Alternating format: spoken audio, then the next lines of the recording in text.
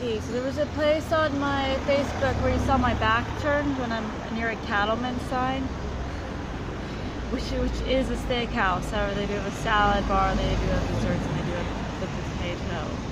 Even their pasta has made. How do I know this? Because I was a supportive vegetarian girlfriend that went with Matt to the steakhouse, as he pointed out to his friends.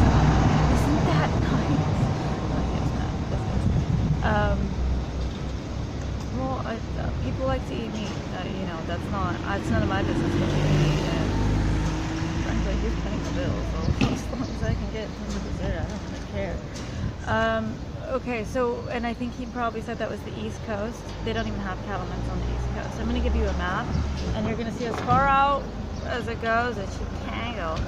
Texas, there's a couple locations, but really there's many locations in California. We happened to be on the Redding part because this was during our road trip where we started from San Francisco and we were going to Oregon and then Seattle, so it was north. So, and I'll also give you that specific website and their address and everything. So if you want to find pictures to compare, I don't know if you can find pictures of that sign specifically, but I'll try to look and I'll put that up for you. Yeah, that was in Redding, California.